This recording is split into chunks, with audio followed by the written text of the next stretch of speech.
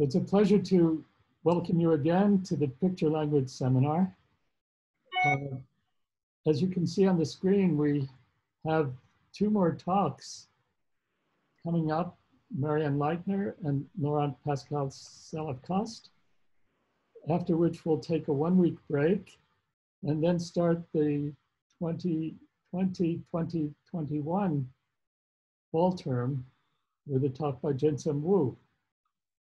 And in fact, if you're interested in finding out all the seminars that are upcoming, Tuesdays, we're going to keep the time in Boston at 10 o'clock in the morning. You can go to our seminar page, and there you see that we list the talks in the fall, and there are quite a few interesting ones. The first 7 are here, and two things. I note the address of this page is mathpicture.fas.harvard.edu. And also on the page, you can find a link to our YouTube channel. And if you go to that channel, then you'll find the past talks. And we have 18 since we went online at the end of March. And today it's really a wonderful pleasure to have Gilles Pisier. He's speaking to us from a beautiful location in southern France. He's known for his wonderful work on non-commutative geometry, much collaboration with Connes-Kirchberg. And today he's going to tell us about a non-nuclear C-star algebra with weak expectation properties and a local lifting property. So Gilles. Thank you. You can share your screen now. Right.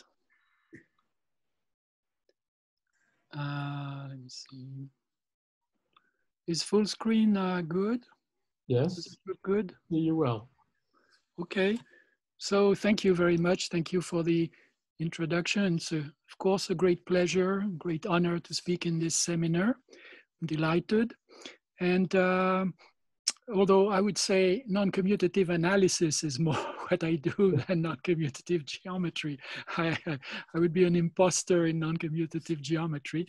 And I'm afraid this will show from my talk. This is, I'm an analyst, and it will show, I'm afraid. I tried to put some diagrams, so there'll be some pictures, but no, we love analysis. I hope. Okay, so first let me do some publicity for my book. You know, I had a book on tensor products of C-star algebras, which is really the subject of this talk, that unfortunately came out just as, you know, everybody was getting confined and the world came to a stop. So nobody knows about this book. And it's about the Connes-Kirchberg problem that I will tell you about a lot today. And in particular, the equivalence between the C-star version of the problem, which is Kirchberg's, the Connes version of the problem, which is the Von algebra version of the problem, and the quantum information theory version of the problem, which is Cyrilson. And the book goes to the equivalence of all the problems without solving the problem at all. And another unfortunate thing that happened is that just as the book appeared, a preprint appeared from an incredible team of computer scientists and quantum information theorists that claimed to have solved the problem in a preprint that was posted in January, and that's about almost 200 pages, and that, you know, is currently being, of course, checked, but that hasn't, I don't think it has been checked yet from what is my information. So the problem is supposed to have a negative answer according to this preprint, and this is what was, I think, expected in the C-star algebra community, but still it came as quite a shock, especially the way the problem is supposedly solved is quite a shock. So the Kirchberg version of the problem is whether the C-star algebra of the free group on 2 generators or infinitely many generators has the weak expectation property, or whether it satisfies this property here that it has a unique tensor product when you tensorize it with itself. This is Kirchberg's version, equivalent to all the things I just mentioned. And the example that I will show today is the first example of a C-star algebra that has the property that there's a unique C-star tensor product on this A Aop tensor A. So you do see this, right, when I'm pointing, I hope. And we only see your title page. This is bad because I'm on the summary now. And this happened before, so it's still not changing? No. Okay, so something's wrong. So maybe I should, there must be something wrong with my Acrobat then, but I thought that's what we did in the trial.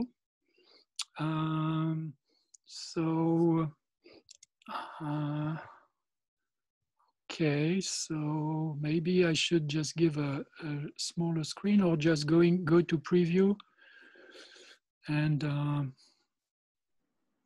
do you see my screen changing or not? No, we just see the title page. I see your cursor moving, but just the title page. Okay, now this is strange because we have checked this and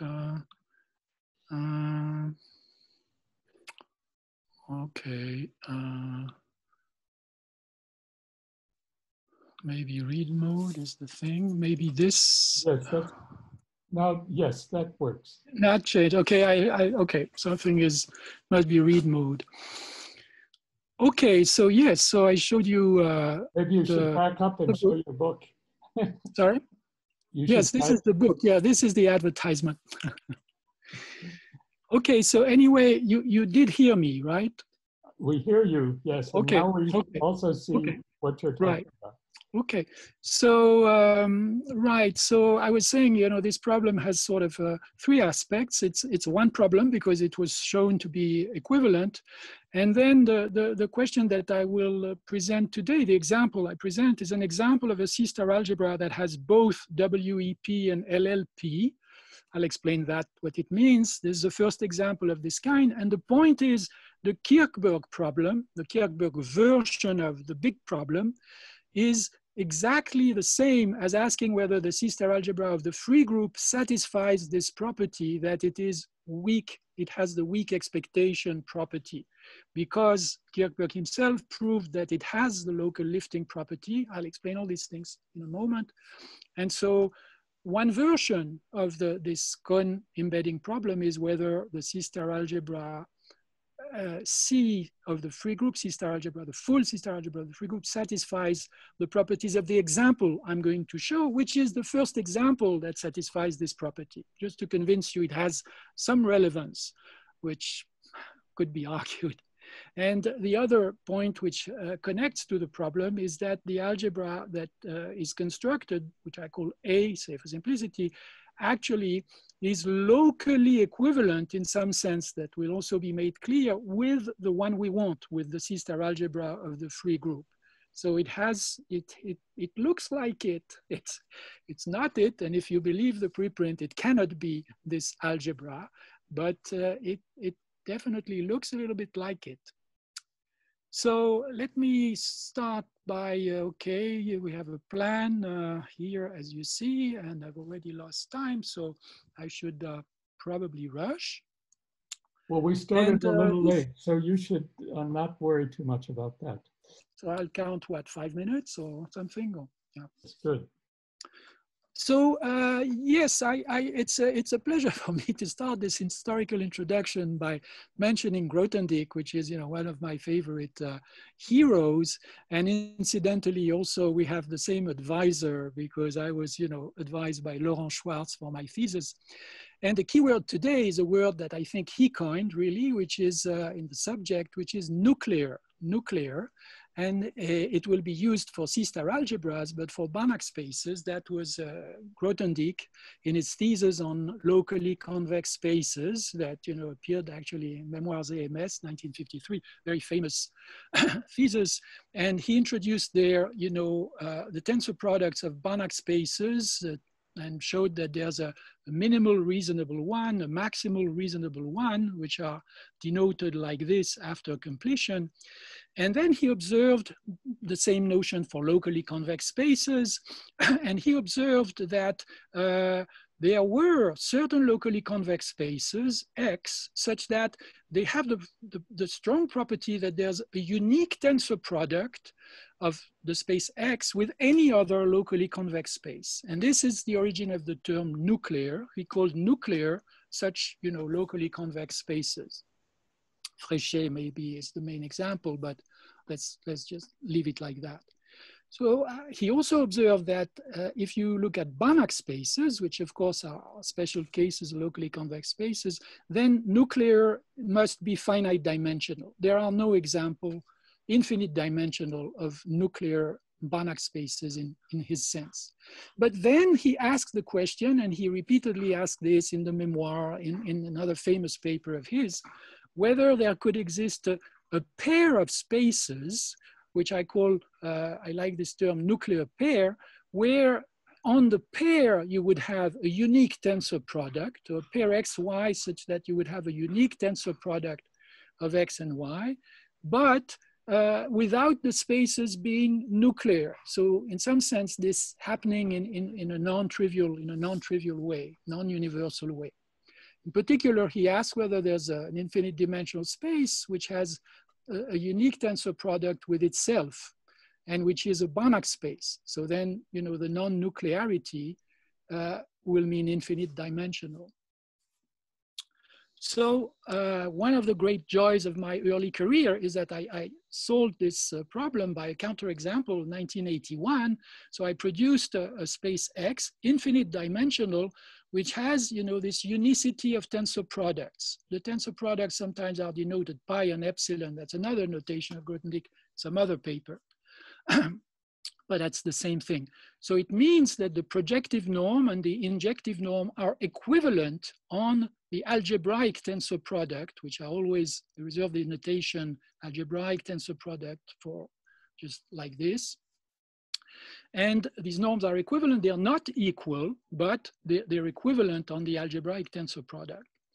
And in another work, I actually showed that the counterexample disappears if you go to finite dimensional spaces. So if you look at pairs of finite dimensional spaces and you make the assumption that there's only one tensor product uniformly over the dimensions, because of course everything is trivial in a fixed finite dimension, uniformly over the dimension, then, well, then the conjecture somehow is correct that this happens only in the nuclear case, that is when the case where the dimension remains bounded. So the smallest dimensions of the two, that's the trivial case, remaining bounded. That means, this is going to be true in the obvious way. And that's the only way it can be true. So in particular, the two together show that the example has very bad approximation properties by finite dimensional spaces, because if you could approximate this X by finite dimensional spaces, you would get a contradiction with the second part of the statement. And here I have something funny to say, which have made me very happy for this talk today, which is that I have an excuse to tell you so much about these old results. And this excuse is a paper that just appeared in Communication of Math Physics by Guillaume Aubrin, Lamy, Palazuelos, Charek, and Winter. And the paper, as you see, is called Universal Gaps for XOR Games. They also consider quantum games from estimates on tensor norm ratios. And they use precisely the phenomenon of the growth of the ratio between projective and injective norm on tensor products of finite dimensional Banach spaces. They use it as an interpretation of, comparing local and global strategies in certain questions related to quantum information theory. So, you know, I couldn't resist. I have to quote this paper that just appeared and quote it today. However, of course, my problem is, my subject today is C-star algebras. And so what happened is that in the 50s and 60s, similar tensor products for C-star algebras were introduced.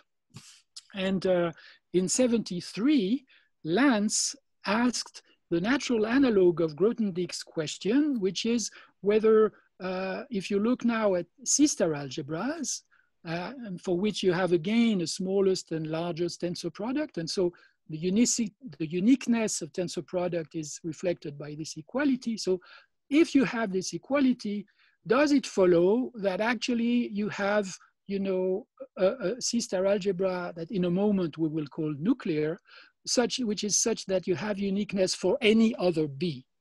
And let me point out that the motivation for the question of Lance is very natural, because if you go to von Neumann algebras, the pair of a von Neumann algebra and its opposite has a very, very fundamental realization called the standard form, very fundamental representation called the standard form, for which it is natural to ask whether you have this phenomenon holding and whether this implies something. But that's just to say this motivation motivates his question.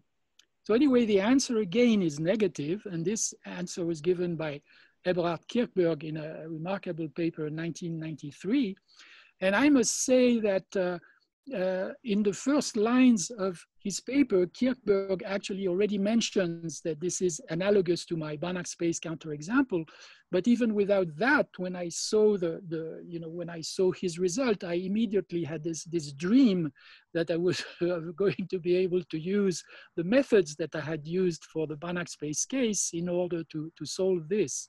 But this was, you know, in the 90s, and it took an awful amount of time until this dream actually finally became, you know, more than just crazy wishful thinking. And in the end, it actually, something like that worked, but it needed much more C-star algebras than I expected. So the case of C-star algebras for tensor products was, you know, it's something that started in Japan, I think, mainly. So in the 50s, Turumaru is the name that I've heard quoted, but Takezaki immediately jumped on the subject and proved fantastic results on tensor products of C-star algebras, in particular, important results on the minimal tensor product of two C-star algebras. I assume that you have seen this kind of thing, so I'm, you know, doing such reviews a little bit fast. So when you have two C-star algebras A and B, you look at the algebraic tensor product, then the minimal tensor norm, the minimal C-star norm, is just also called the spatial norm, is just given by the norm induced by the bounded operators on the tensor products of the two Hilbert spaces that appear. You do see my pointer, right, Arthur? Yes, so I can use it, okay. Yes. And so that's the minimal norm, and then the maximal norm is something not difficult to define, very natural also, which is the maximum of all the pairings of the two algebras with representations that act on a common Hilbert space. So you have representations pi and sigma. I think that when I do that, I actually hurt the lower part of the screen. Pi and sigma on the same Hilbert space. Let me see if I can I make this bigger? No, no good. Can I make this a little bit zoom? Probably.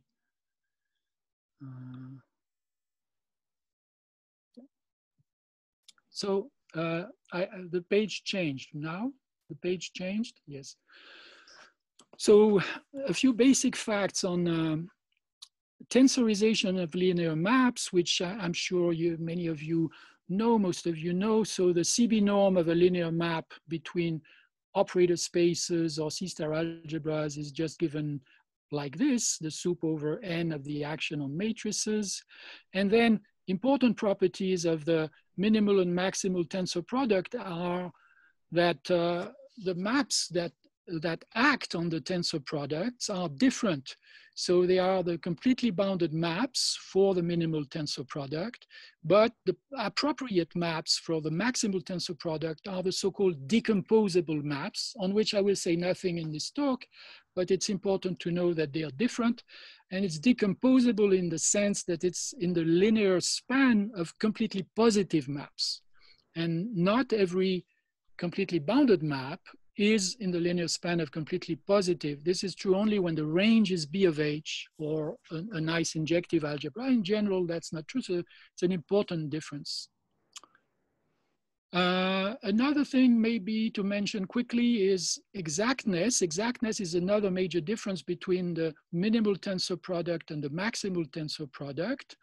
And for the maximal tensor product, there is no problem when you pass to quotient. This tensor product is just like in the Banach space. It is in some sense a projective. It has projective properties. And the minimal tensor product has injective properties, but then of course that means that it's not injective. And the maximal is not injective, the minimal is not projective. So the fact that reflects the failure of the projectivity of the minimal tensor product is this identity here, which holds only for very special C-star algebras, which are called exact, and which in the separable case are simply, by a famous result, a different result of Kirchberg, are just the subalgebras of nuclear C-star algebras. Nuclear C-star algebras are coming in the next screen. Now the screen is on. So I like to use the same terminology that I've used before and call a nuclear pair, but now this will be C-star algebras. Nuclear pair of C-star algebras is such that there's only one tensor product on the possible on the two algebras. So one completion of the algebraic tensor product, only one as a C-star algebra. And in this case, contrary to the Banach space case, then we have, when we have uniqueness, this is isometric uniqueness. The norms are identical because C-star algebras, when they have equivalent norms, these norms actually must be equal. There's a special property of C-star algebras, which of course Banach spaces don't have.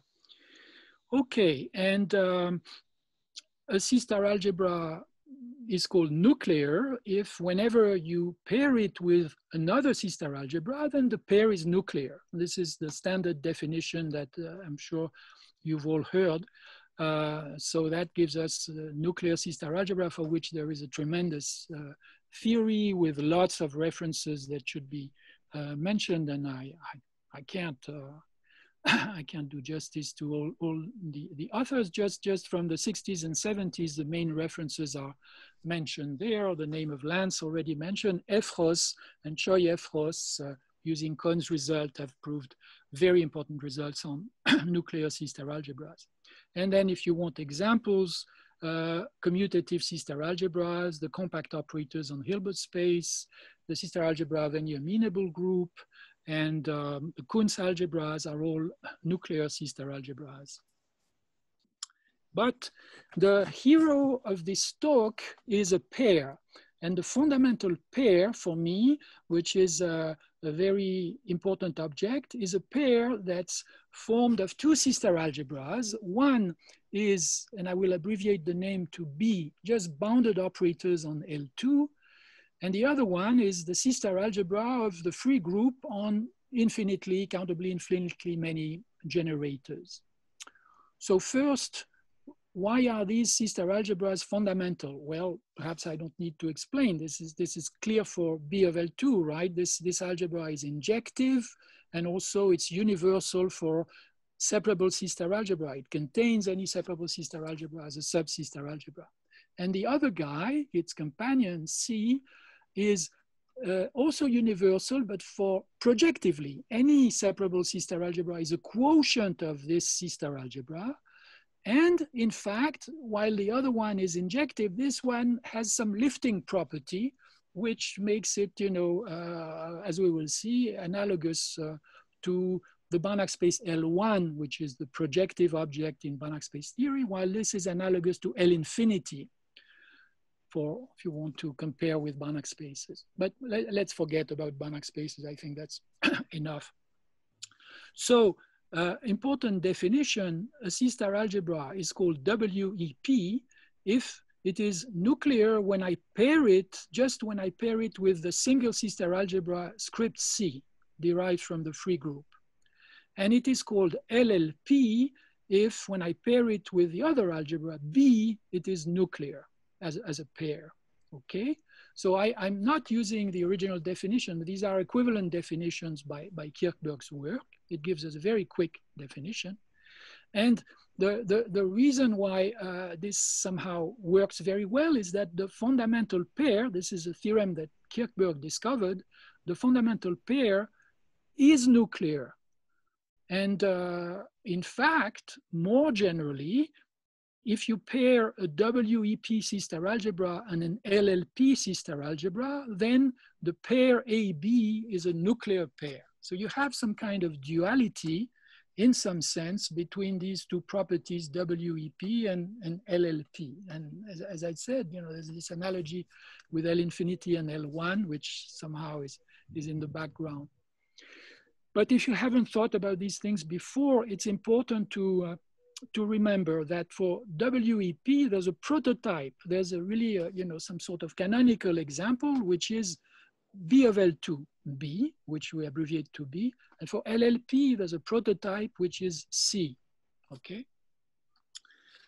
And okay, this is the basic game that we are going to play now.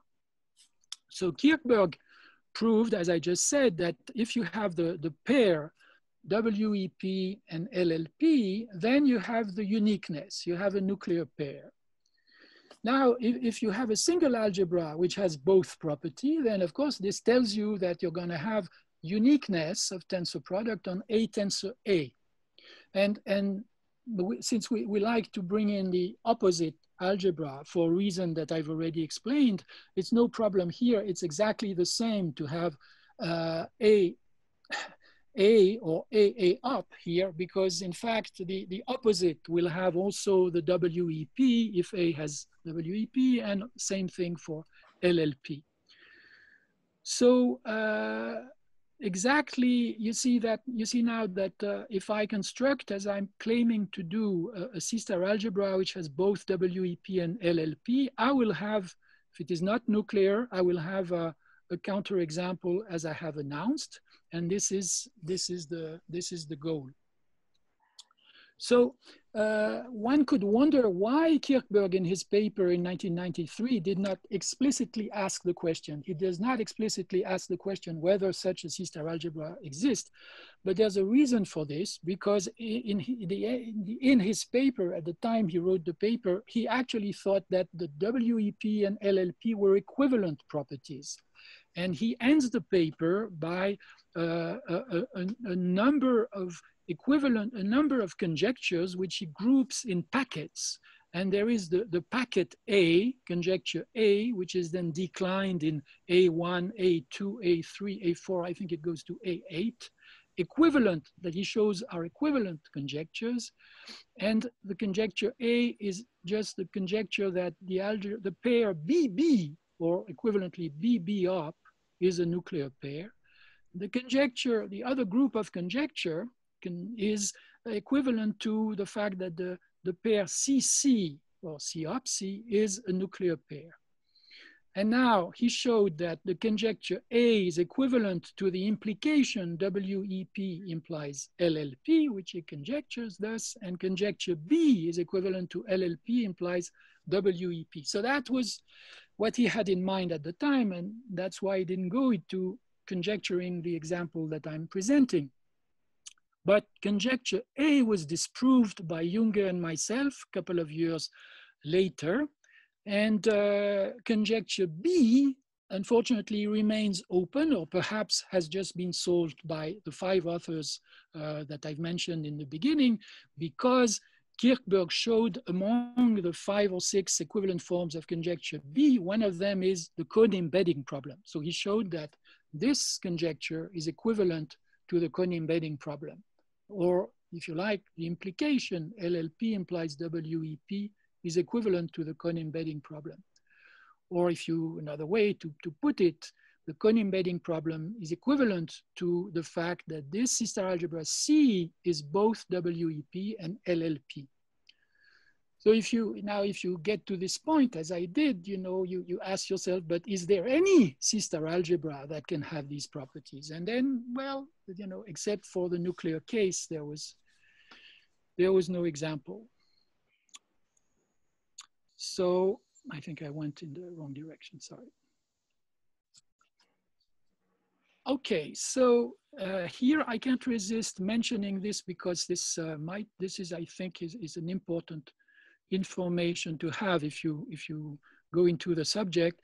Kirchberg observed that when you go to this property that there's a unique C-star norm on A Aop tensor A, this assumption alone implies the WEP. So it implies that AC is nuclear. It takes a moment to see it. It's part of his work. It's not so hard to see, but now this thing is completely clarified because the converse, which is a natural question, is not true. That follows from what we proved with Junge, because for B of H, which is WEP, you don't have this uniqueness. So the converse is not true. But still, what is true is the following beautiful theorem of Hagerup, which is unpublished, but the full proof is in my book. It's unpublished by Hagerup at the time. It's from the 90s. And it says that this WEP is characterized by this identity here on A Aop tensor A, but only if you restrict it to what I like to call the positive definite tensors. That is the cone formed by the sums of the following form on A Aop tensor A. So that's a positive cone in some sense. Now, if they coincide on the positive cone, that's characterized as WEP. But it doesn't imply that they coincide everywhere, which was the difficulty for what we did with Junge. We had to avoid this fact where actually they did coincide. Okay, the original definition of length is not at all what I took. It has a beautiful, he gave some beautiful characterization in terms of various extension properties. Let me just stick to one that explains the word weak expectation quickly. So Lance's characterization of the weak expectation property is you can read it in this diagram. A has the weak expectation property if and only if there is a linear map T from B of H containing the C-star algebra A, from B of H to the bidual of A, not to A, to the bidual of A, which coincides with the identity on A. And phrased more rigorously, it means that the restriction of this map T coincides with the canonical inclusion of A into its bidual, okay? And you see, if T was with values in A, that map would be a projection and therefore would be a conditional expectation, etc., with all the properties that we know by work of, Tomiyama, Takezaki, and others. But it's values in a double star, so it's not a projection, and that's why he called it weak expectation. And then the weak expectation property is when this happens. One can generalize to general phenomenon algebras generated by A instead of the bidual, which is the universal one, but it's the same thing. So the weak expectation property has this slightly strange feature that it mixes. It's a bit hybrid or hybrid, not sure. It mixes, nuclear C-star algebras, which are usually separable, with injective phenomenon algebras, typically B of H, which are non-separable. but this is how it is. It's an intermediate property, a little bit between, you know, the two realms, C star and W star, perhaps. Now I pass to the local lifting property. So the local lifting property is what is also expressed by a diagram. So lifting property, you can imagine what it is. You consider a quotient C star algebra, C quotiented by an ideal, and the quotient map Q. And of course, the lifting means that if we want the lifting property of a C star algebra A is that when we have a map from A to this quotient, we want to lift. And here, the property that I'm defining is local in the sense that you cannot lift in general, but you can lift if you restrict to finite dimensional subspaces.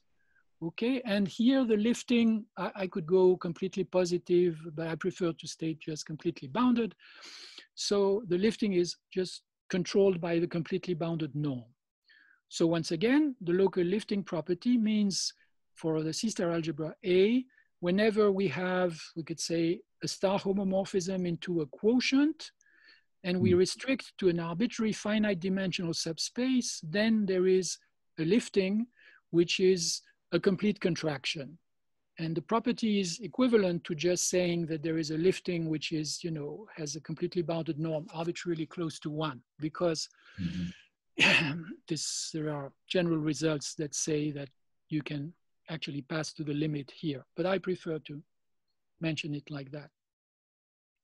Now, I don't need the lifting property, but I definitely want to mention it for a good reason.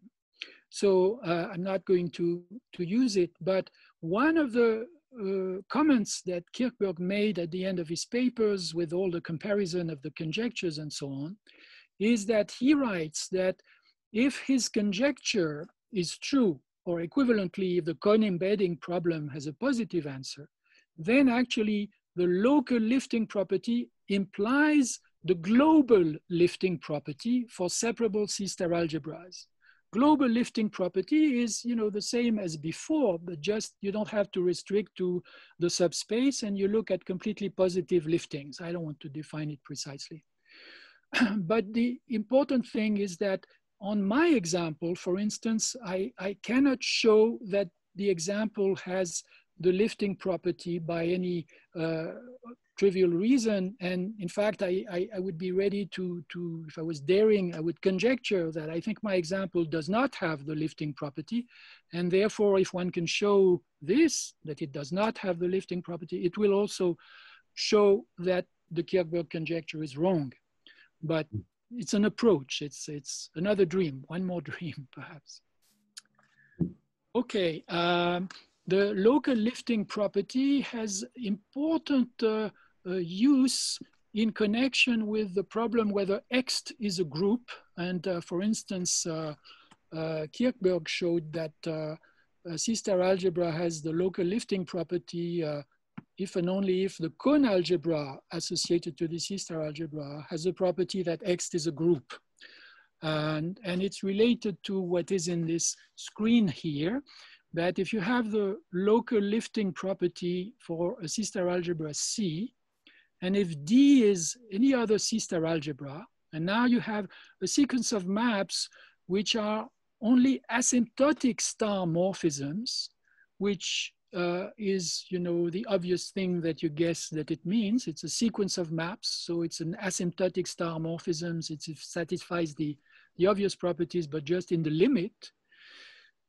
Then the sequence of maps actually is locally uniformly, well, say locally asymptotically completely bounded, asymptotically completely contractive, I should say.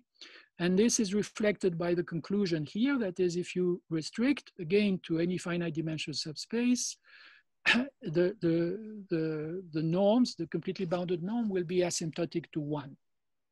And this is actually an easy consequence of the definition of the local lifting property, well, of the previous property, the formulation local liftings. But let me go on. So I will need for some notation for what comes next. So it's good to introduce it here. So bounded sequences of elements of D is L infinity of D. I use here the Banach space notation. C-star algebra use products. I'm not too fond of that. C naught of D is the sequences, the subset, the subspace formed of sequences tending to 0. This is where C-star algebra is use sigma.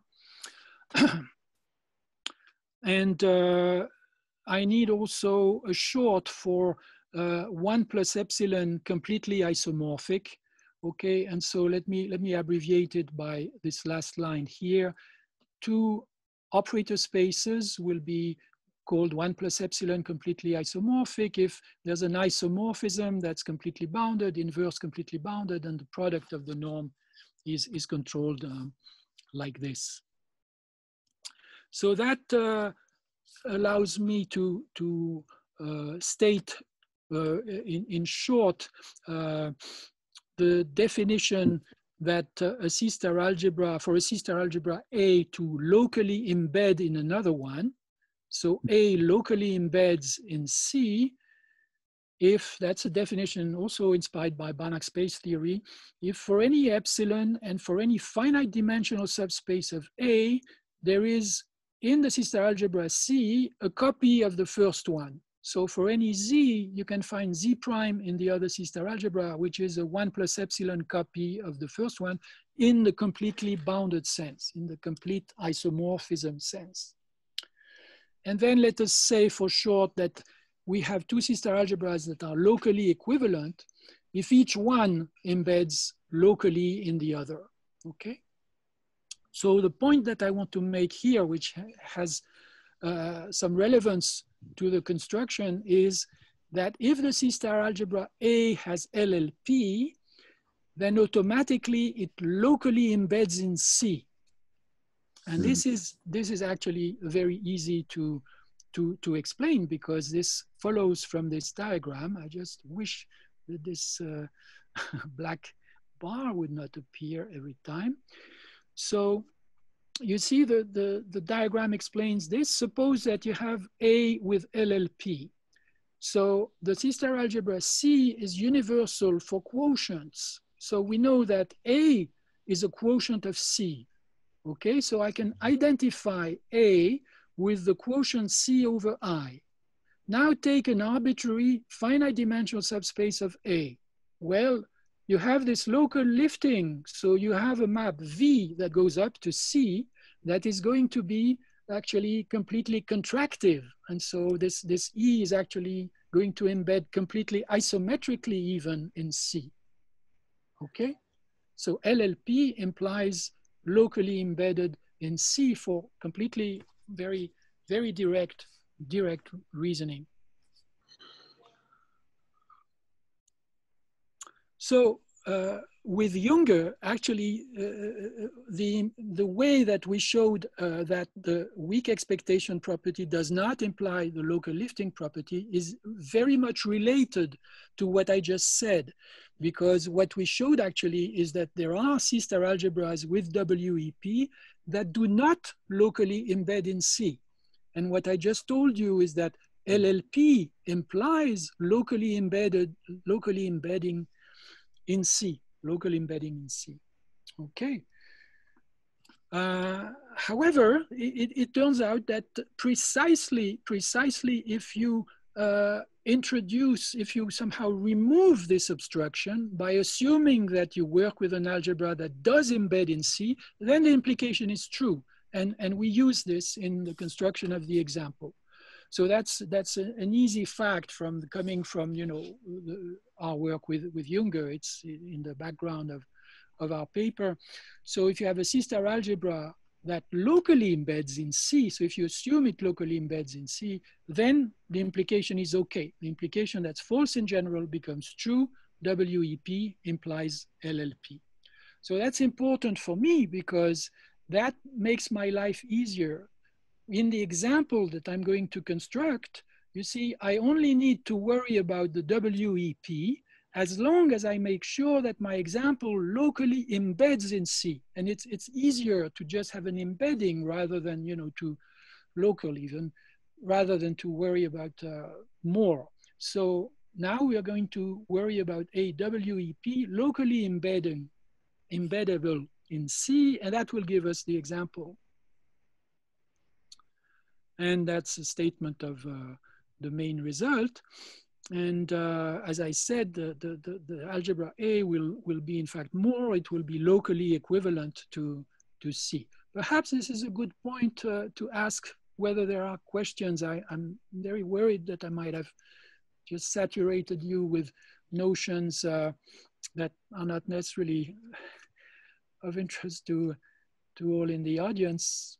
Are there any questions?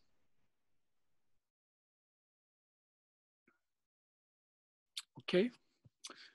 Okay, so I was intending to bore you even more by sketching the construction, by giving a description of how this object is constructed.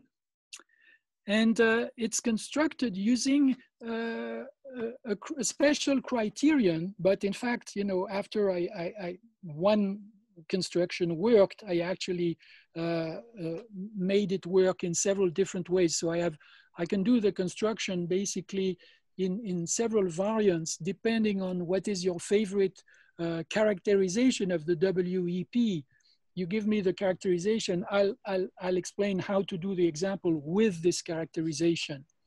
However, the first construction was with what I think is the easiest criterion, and perhaps it gives the easiest proof. But I can also do it just with directly, the min and max tensor products. It's technically more complicated, but the same principle work.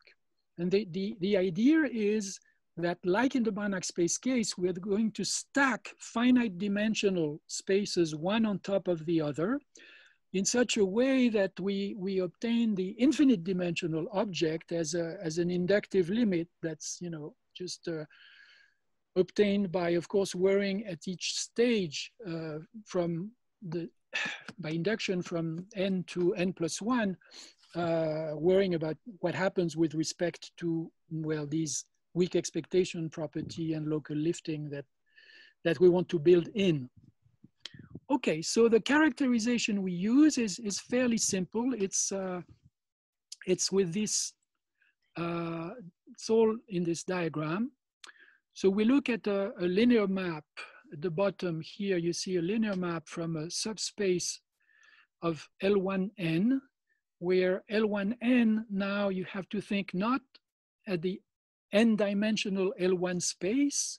Well, it is the n-dimensional L1 space, but we want to think of it as an operator space. So now you must think of it as sitting inside the full C-star algebra of the free group, which is our canonical object C, but just spanned by the free unitary generators, the canonical free unitary generators. And you just take n of them, and it's simpler to take n minus 1 of them, and the unit, it's the same. If you want to take n of them, the same object works. And now the extension property that we are considering for A is that any completely bounded map from S to A extends to a completely bounded map from L1n to A with essentially the same CB norm. So you have this, inequality appearing here.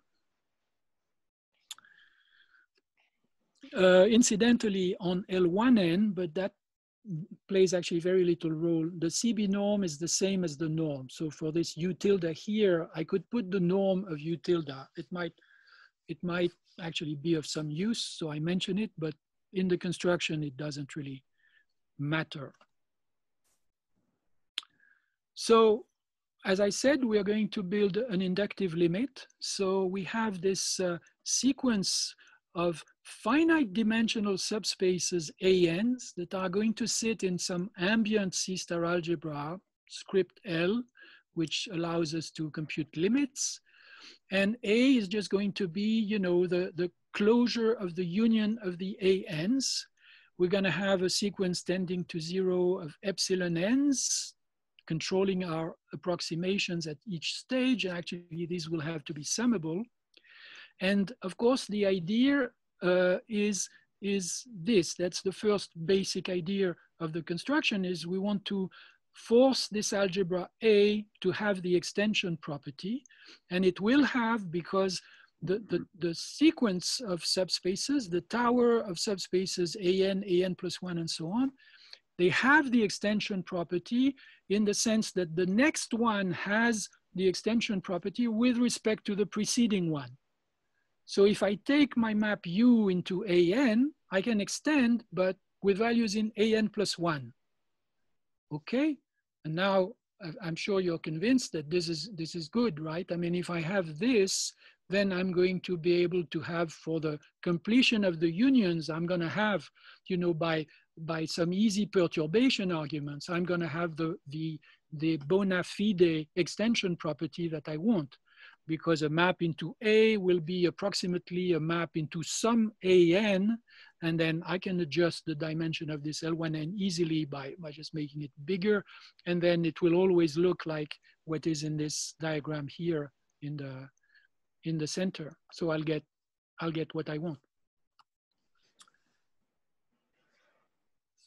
Then, of course, an important thing will be to maintain that the ANs actually have some relation to C, because if I can make sure that the ANs are epsilon completely isomorphic to subspaces of C, then I will know that the algebra A locally embeds in C. And if it locally embeds in C and I have the WEP, then I'm good. I have the full LLP. So that's the plan.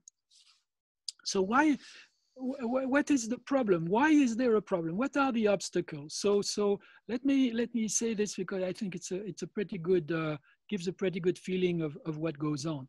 So we want to do an extension property. So an extension property, you know, it's obvious how to realize it, because we have this object B of H that contains everybody and that is injective, just fully injective. So if we start from AN, we can just here replace the question mark by B of H, and we are done. We have solved our diagram of extension.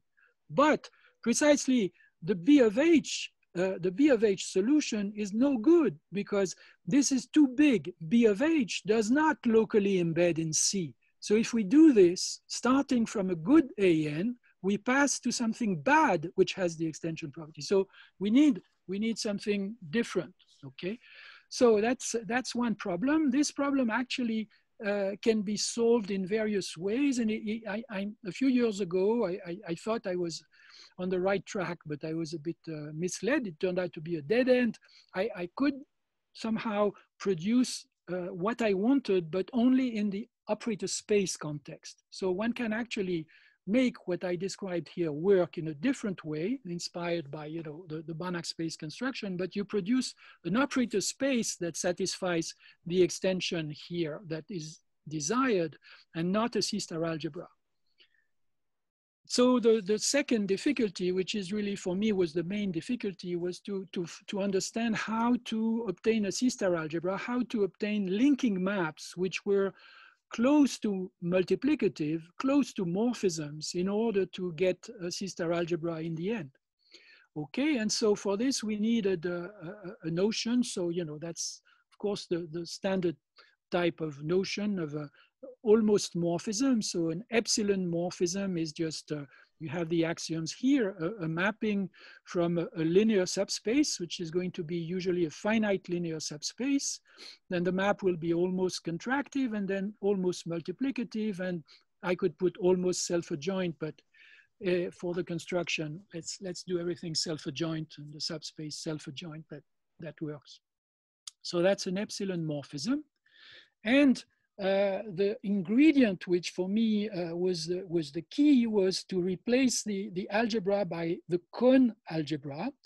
And this is also already important as I've mentioned already, in Kirchberg's paper, Passage to the Connes algebra and the properties that it has. And here what happens is that the Connes algebra, when you are in the presence of a lifting problem, if you pass to the associated cone algebras, which are defined here. This is the tensor product, cone algebra of A is the tensor product of A with this algebra C0, which is defined in this line. So you pass to from a quotient map C to B, you pass to the associated quotient map tensorizing with C0. So you have a quotient map now on the cone algebras. Then the new quotient map almost lifts. And this is not true for the original quotient map. A general quotient map on C-star algebras will not satisfy what is written here at the conclusion of this lemma, but it works for the cone algebras. So what it does is that you have local bounded liftings. This actually was well known for, forever, perhaps I should say, but in the cone algebra context, you have local bounded liftings, which are also epsilon morphisms for any epsilon that you give yourself in advance. And then the whole solution works because we can take these epsilon morphisms and make products of them and compute that if we make products of them with epsilons that are summable, we get other epsilon morphisms and so on. So the use of such cone algebra and approximate morphisms appears in the work of Connes and Hickson on E-theory, but I don't really see the connection, any connection so far to the construction and the way I use them. So now the basic setup is like this. We have our C-star algebra B, okay, and our C-star algebra C, and B is universal for embeddings. So we do know that the C-star algebra C is a subalgebra of B. So it might have been smarter for me to cheat and tell you that I just work with B, but the fact that it is non-separable, the B algebra being non-separable creates problems. And so it's just better to replace it by a smaller separable C-star algebra, which I denote straight B, and which is still intermediate. So it is still intermediate between C and B, and more importantly, it still satisfies the WEP. I remind you that B is the model of WEP. C is the model of LLP. So we just replace the non-separable guy by a separable smaller guy with the same property. And now we have the diagrams that are here below. You see that this is the fundamental picture that makes the construction work. We have an algebra C that embeds in B, but this B is also a quotient of C, okay? And so perhaps I could, to give the idea of the proof, perhaps I should say things like that. Assume for a moment, so let me give, this is the fashionable word, let me give a fake proof. Let me give a fake proof, okay? So fake proof would be, I pass to the cone algebras, and the fake proof would be, oh, if I pass the cone algebra, fantastic, I can lift, okay? So I can lift. So if I can lift by a star homomorphism, which is obviously a big lie, but if I can lift with a star homomorphism psi, then I look at this composition and I have a map from this algebra to this image that factors to this guy, which is WEP. And so there's no problem. The map, the algebra, the underlying C-star algebra will be WEP. And since it is the C0C, it is LLP. So that's, we have immediately our example there. But this is, of course, a wild cheating wildly, except that this works if we pass to finite dimensional subspaces and we start doing an inductive limit based on the same idea. So that's how I can describe the key step here. We will have now finite dimensional, this is closer to the truth, finite dimensional operator subspaces En inside this cone algebra of C. We have embeddings Tn's from En to En plus 1, which are going to be completely 1 plus epsilon isometric. epsilon n morphism. Epsilon n will have to be summable. And also we need, of course, to be able to form many products. So we assume that this condition here, which is very natural. And then the key step is that for each En finite dimensional subspace in here, and for each U into En, well, we can produce En plus 1, we can produce Tn and U tilde such that all the conditions that you expect, are satisfied. So that's really the key picture. Then how do you find the inductive limit? So now we have a sequence of spaces En, a sequence of linking maps. So this is a very formal, screen. We just look at the quotient to form limits. We look at the C-star algebra, which is the quotient of bounded sequences by sequences tending to 0, so abbreviated to L. We have a quotient map from bounded sequences to L. I mean, people use, I could use perhaps ultra filters also, but this is sort of more natural in the separable here context.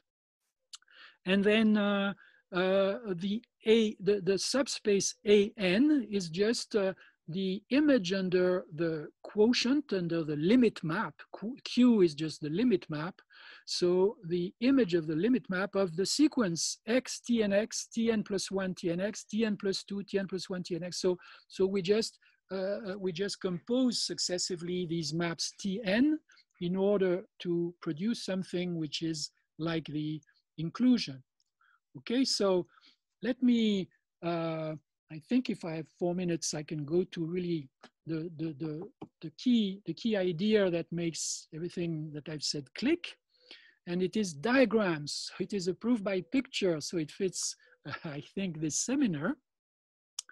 So we are starting with this En and this diagram like this. And I remind you, we need to produce En plus 1 and Tn.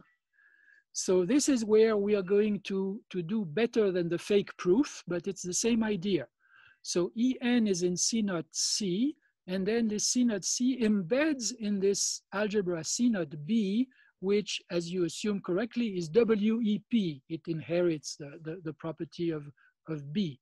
So now we're in this WEP algebra C naught B by this embedding, okay? And this algebra C naught B being WEP, it satisfies, of course, the extension property because this characterizes WEP. So we have this long arrow here that is the extension of the map that is on the lower line. Now, L1n being finite dimensional, this map, here, this extension map actually has its range in a finite dimensional subspace of C naught B, which I call En, script En inside this space. And here, this is where I use the lifting. So now I have a finite dimensional subspace. I can use the property of the cone algebra that I have an almost multiplicative lifting. I have an epsilon morphism that lifts this map, or epsilon chosen arbitrarily small. So I don't give all details. This is psi, this epsilon morphism that lifts. And then you simply now use for En plus 1 the range of this map psi. So this is what is written in the last line for En plus 1, and Tn just the restriction of psi. And you see that we've made the diagram commutes. The only thing that needs to be checked is, of course, the detail that Tn should have a completely bounded norm close to 1, an inverse with completely bounded norm close to 1. This will guarantee that the ANs are close to En, and therefore that the algebra A locally embeds in C. And the rest, well, you can imagine easily that because the maps were close to multiplicative, this produces a C-star algebra. And the diagram, the key diagram here, produces the weak expectation property. So that's how we get it. So I think I should skip this. I think maybe I'll just end up with this screen. So lastly, why can we get an algebra that is equivalent, locally equivalent to the algebra C? C or C naught C, by the way, are locally equivalent to each other. So this is the same thing. Well, the reason is very simple, is that we are using this inductive construction of En plus 1 inside C naught C, starting from En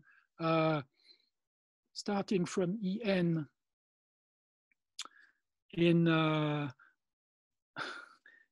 C naught C. This is the diagram.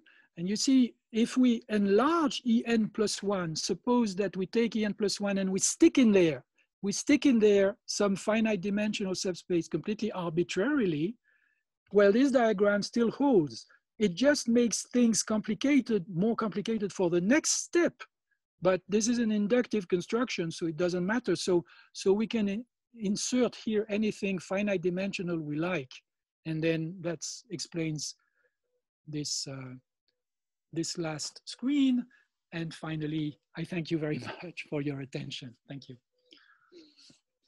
Well, we thank you, Gilles, for actually painting a very beautiful picture of a very complicated subject. And I'm sure that there'll be much discussion. So are there any questions?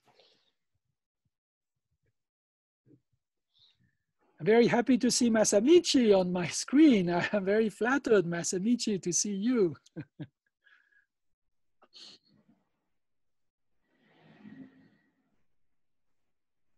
Masamichi, do you have some comment?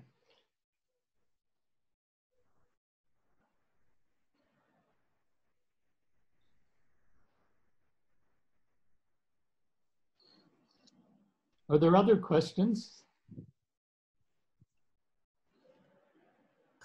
Well, I have a quick question. Hi, George. I don't know how realistic it is, but might it be possible to approach the Connes embedding problem in this from this point of view, with using the considerations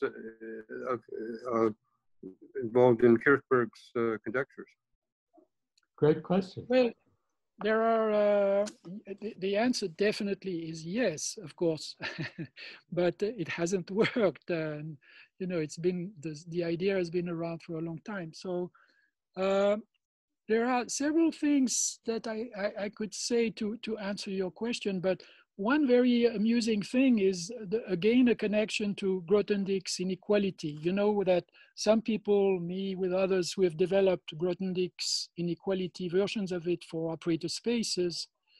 And there's one, so actually it's the original Banach space Grothendieck inequality that comes up.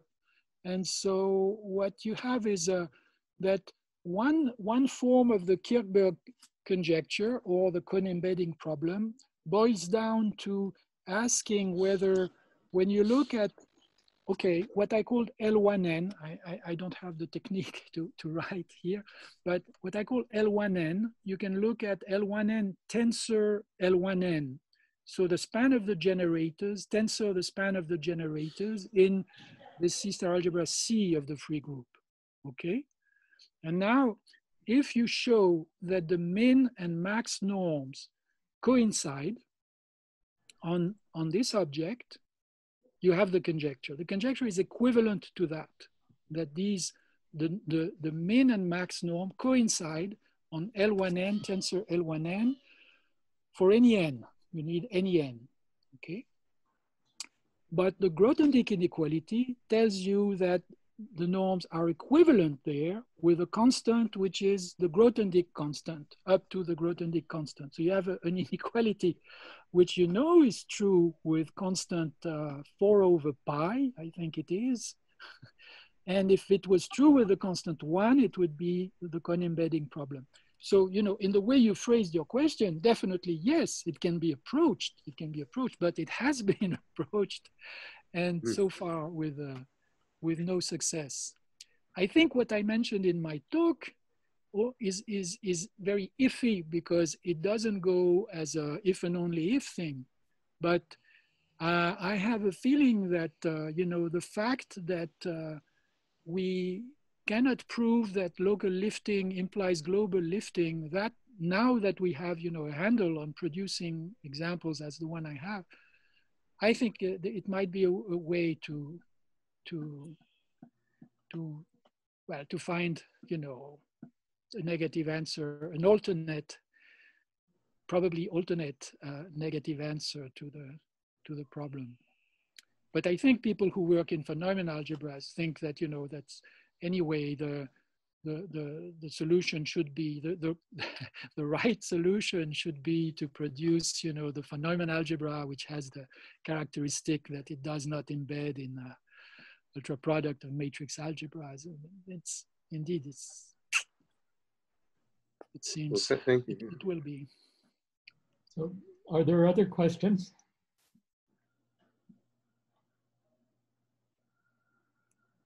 Sergio, you're unmuted. Did you have a question? No question. I don't know whether you can hear me. I wanted just to thank you for organizing all these beautiful events and to thank Gilles for the wonderful talk.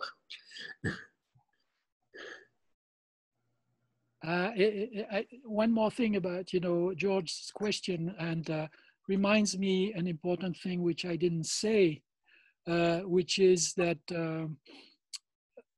obviously, even, you know, assuming that everything is correct, in the preprint of the 5 authors, so the solution is negative.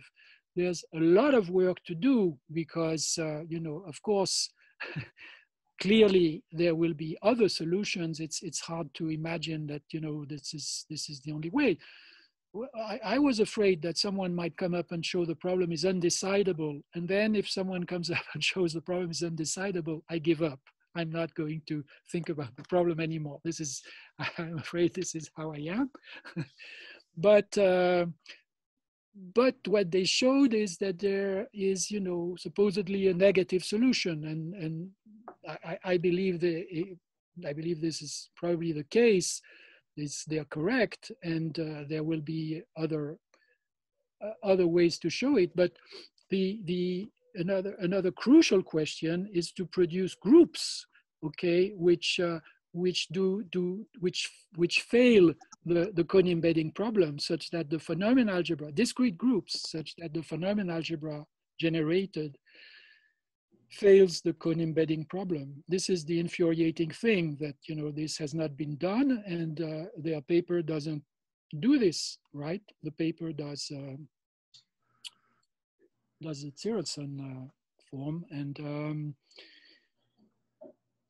this is, of course, is related to the question whether every group is Sophic and things like that. A very rich area, which is wide open. Well, it's difficult, but seems still wide open. So I see many other experts in the audience. Does anybody have a comment? Mikhail, do you?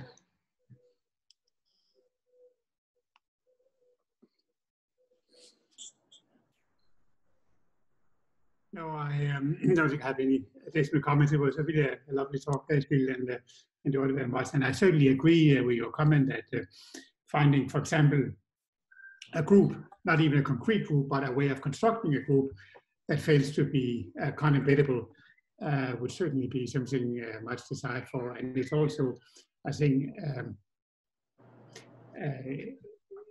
I mean, it says something about the announced proof that you cannot even say that such a group exists. I mean, it is so indirect that you cannot even answer that question.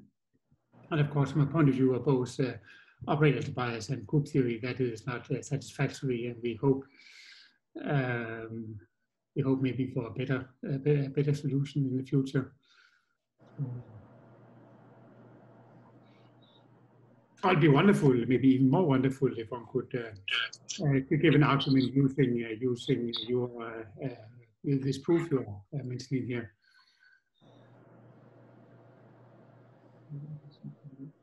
By the way, another thing that I could have mentioned is that, of course, the construction that I described, as you guess, is really C-star algebraic, and it does not produce a group. But the candidate was all the time the full C-star algebra of the free group. So the natural question is, can one do an example like mine for the full C-star algebra of some group. So is there a group non-amenable such that the full C-star algebra, you know, is WEP and LLP? And it's not easy because very little is known on these properties in the context of group C-star algebras. So there's been recently very nice work by Joanna and two co-authors producing, you know, groups failing the local lifting property. Very, very nice work. The SL3Z and all the series of the natural groups with property T fail the local lifting property for the full C-star algebra. It's very interesting paper that's recent, a few months ago.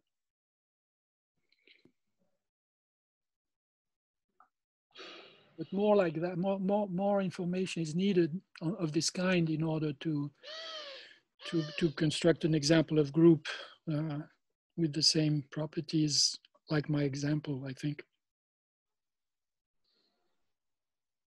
So are there any other comments? One thing I think I asked Pope at some point, but he sort of dismissed my question, was if there would be any construction of embedding an arbitrary true-one factor into, say, the alter power of a group phenomenon algebra.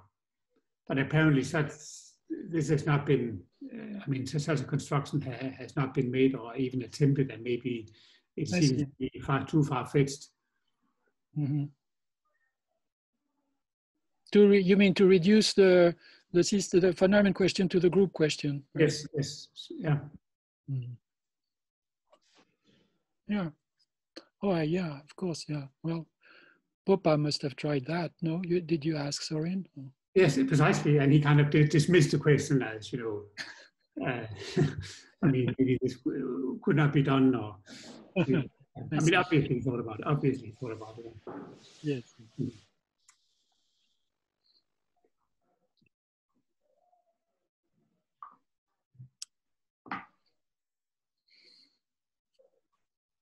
Well, if there's no further discussion, thank you again, Gilles, for a very wonderful talk. Thank you. And it's interesting to see how our audience changes from week to week, but maybe unmute yourself and applause. Okay. We'll look forward to seeing you again next week. Bye-bye. Bye-bye. Bye-bye. Bye. Thank you very much. Thank you to everybody for listening.